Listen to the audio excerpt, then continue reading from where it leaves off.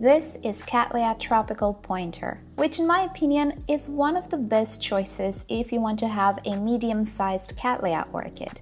It is a fast grower, it is a frequent bloomer, and look at those really pretty flowers.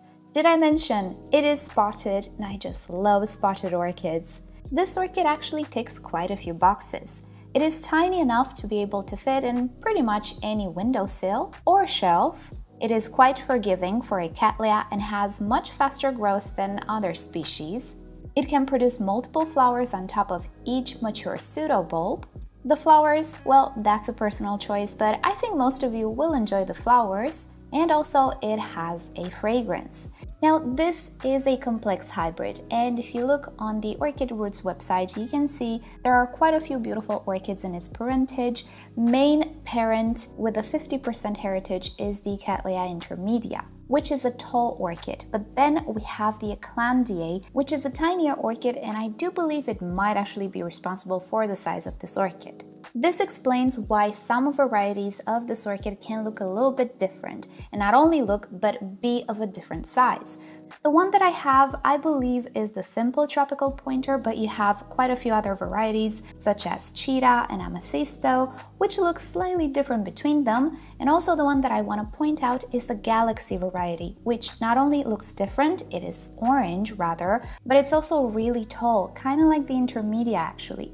I did have the Galaxy in the past. I'm looking for it. I cannot really find it, sadly. I want to have it again. But until then, I am really happy to have the standard version of the tropical pointer because it really is a joy to grow. Now, about that fragrance, to me it smells a little bit like lilies combined with carnations, which sounds wonderful, and trust me, it is wonderful. The fragrance is not overbearing, and I actually find it quite mild to moderate. The warmer it is and the more light this orchid receives, the more the fragrance will be noticeable as well. If you're in a room with this orchid, I doubt you're gonna be kicked out.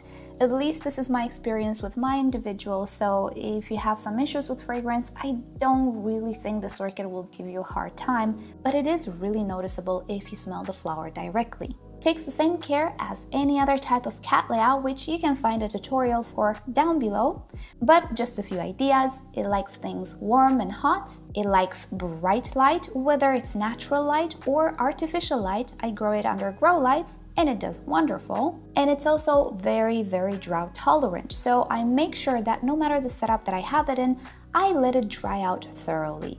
This will replenish the air pockets with air and also prolong the life of my organic medium. Obviously, if you have it in an inorganic setup, it doesn't really matter. It is a very versatile plant, and as long as you have warmth and light, I don't think you're gonna have issues with this orchid.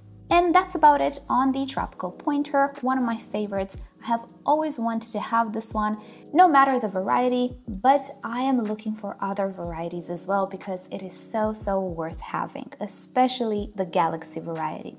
Alrighty guys, so I hope you've enjoyed this spotlight. Let me know what your experience is with your tropical pointer. And that's it. I'll see you next time. Bye!